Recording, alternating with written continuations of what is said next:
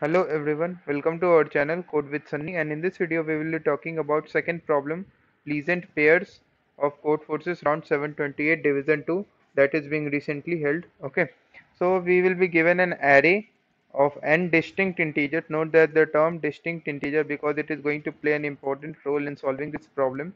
We have to count the number of pairs of indices I comma j such that I should be strictly less than j, and this product must be equal to I plus j. That is, we have to choose two distinct indices I and j such that this relation hold I should be strictly less than j, and the values at these respective indices ai into aj, that is the product of these values, must be equal to the sum of the indices. Okay, so how we are going to approach this problem, this is going to matter a lot in this problem. Okay, so one thing that we have to notice over here is the indices sum.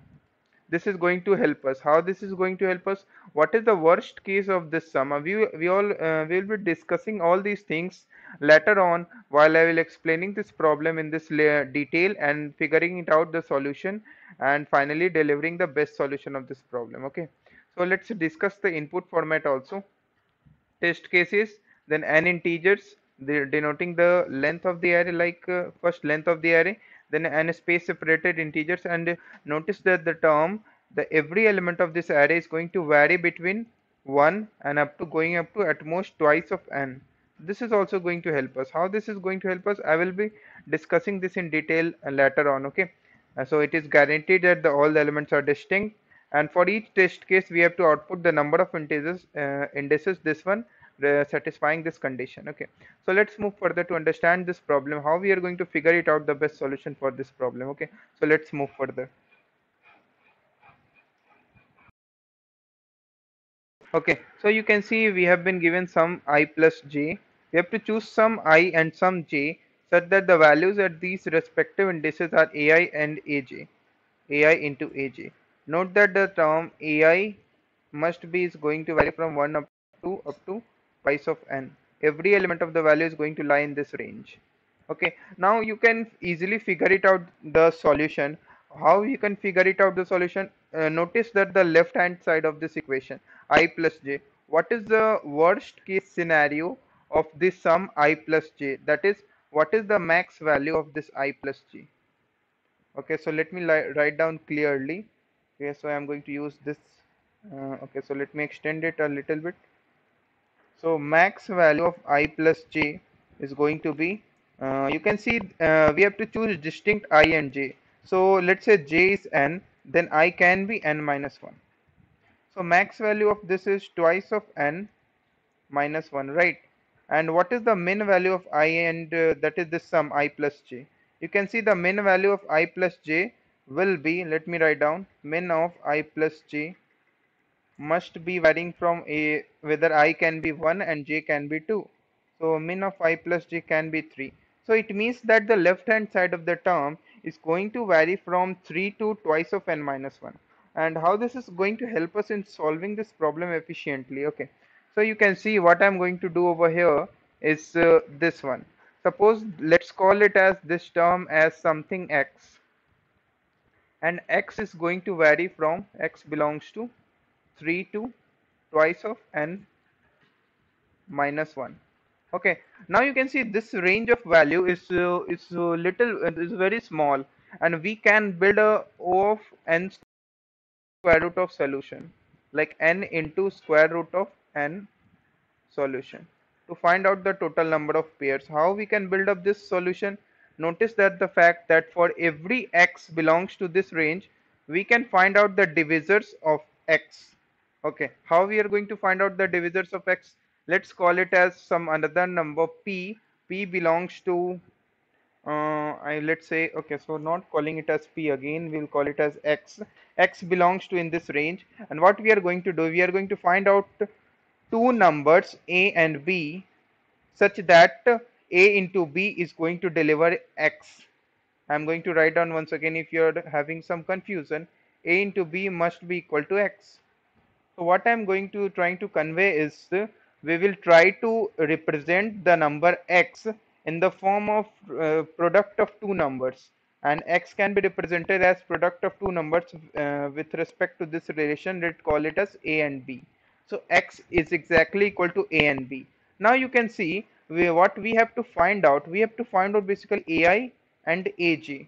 So it is basically the complete, if you focus over the complete term, that is, it is actually the product of two numbers. And here it is the left hand side has the value of x. So if we will try to represent x as the product of two numbers, so we can easily do that with the help of factorization technique, like finding out the a particular divisor. Let's call it as a divisor of x as I. Then another number would be x by I simply. So x can be represented as product of two numbers of I and x by I, and this can be done in O, that is this factorization can be done easily in square root of n time. Okay, so summarizing the fact that left hand side has the value of x and right hand side has the term that is exactly equal to the product of two terms.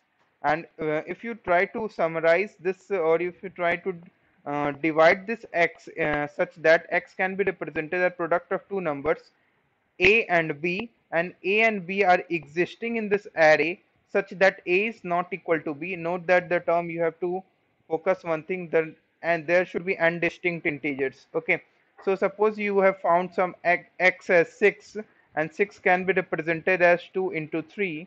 You can easily see that the numbers 2 and 3 is going can exist in the array or cannot exist in the array. You need to check whether ai and aj, which is a and b, which is the two values where when we factorize x and try to find out the whether x can be represented as product of two numbers or not, we need to ensure that ai and aj, that is a and b, must be existing in my array, and ai and aj must not be equal to the same value. Okay, so how we are going to do that? Just iterate over the all the values of possible values of this x from 3 to 2n minus 1, and for every value of x try to find out the two that is the two numbers, whether we are going to product these numbers and this will yield the value of x. This can be easily done with the help of factorization technique in square root of n time. And if we will get the value of a and b, and then check it out whether this a and this b is going to exist in my array or not, and these two values must not be equal according to the problem statement, since the problem statement claims that we have to find the distinct integers, right? And the value should not be equal. Then we are going to, if all the conditions satisfies, then we are going to increment my answers. If you still have any doubts, no need to worry about. Let me look over the code and let me show you my code. Then you will feel much more ease in understanding this problem. Also, I'm going to deliver all the sufficient explanation while showing up the code. Okay, so let's move further to the coding part. You can see I have written the code. This is my template. Okay, so here is the test cases and n and answer as 0, and I will take as the index. Note that this thing twice of n plus 1 is going to be initialized with minus 1. Minus 1 is going to show that there doesn't exist any number right now, and you can see I have taken the maximum size of 2n plus 1. This is basically showing that that a particular number, if a particular number is going to exist in my array, I will assign some index to it, that is the some index to that particular number.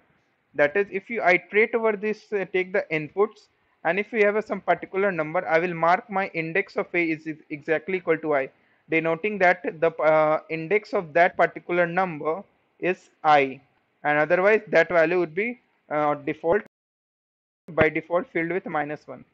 Okay, now I will iterate over the all the values of x, that is sum is exactly equal to 3 and sum should be strictly less than 2n, that is it will goes up to twice of n minus 1, and each time sum will be incremented by 1. Okay, now I will iterate over the divisors of this sum, that is my current number. If you look over the this whiteboard, I have taken this x. Okay, so don't get confused, here it is sum. So I will iterate over the divisors of sum, and note I will check out the conditions. If it is divisor, that is if I will find out the divisor of this sum, that is sum mod I is exactly equal to 0 and I into I is not equal to sum, that is the both the numbers that I am trying to fetch now must not be equal. and index of I is not -1, that is the first number, that is the first divisor, that is this A is has its entry in my index vector. Note that this is going to basically help us to find out the index. It is not equal to -1. It will signify that yes, there exists some number, that is there exists the number I in my entry, and if it is not equal to -1, we have its index, and sum by I is my another number B, and if this should not also not be equal to -1, denoting that we have the entry of this number into my vector. And if all the condition holds, I am going to check also one condition, that is the two numbers I and sum by I must have the index sum must be exactly equal to the current sum that we are trying to fetch now. Okay, that is this is the first number is A and second number is B sum by I, and the respective indices of these numbers in my actual array must be exactly equal to the sum. Note that the current sum that we are trying to find out is this one. And if it all holds true, I will increment my answer and finally print the answer. This will give you all test cases passed. Okay, so if you have any doubts, do let me know in the comment section of the video. And I will ask the viewers to like this video, share this video, and do subscribe to our YouTube channel for latest updates. Thank you for watching this video.